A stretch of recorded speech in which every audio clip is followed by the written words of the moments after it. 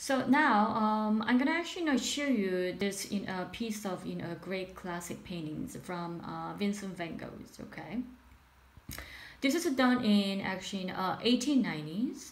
It's called Wheatfield with the crows. Okay, as you see this one, obviously there's a lot of a brush stroke, texture.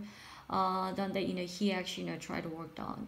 Oftentimes when we actually analyze his Van Gogh style painting, that has more like his a very unique style of brush stroke. Okay, you see a lot of actually sort of choppy brush stroke.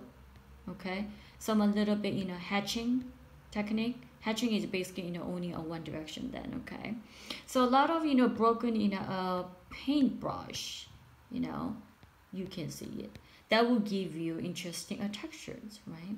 And even the sky, when you look at this one, often cases that he kind of blends it up, but then showing a lot of darkened colors and and never actually kind of soften and blend it off, right? And then interesting how he actually just describe it and create in his way of artistic expressions, showing the crows. Look at this.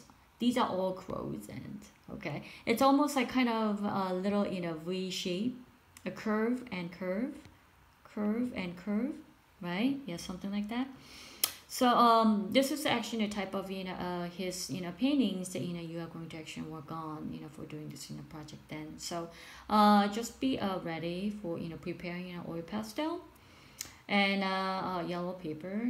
That would be good if you can do it then. Okay, and I will see you soon then.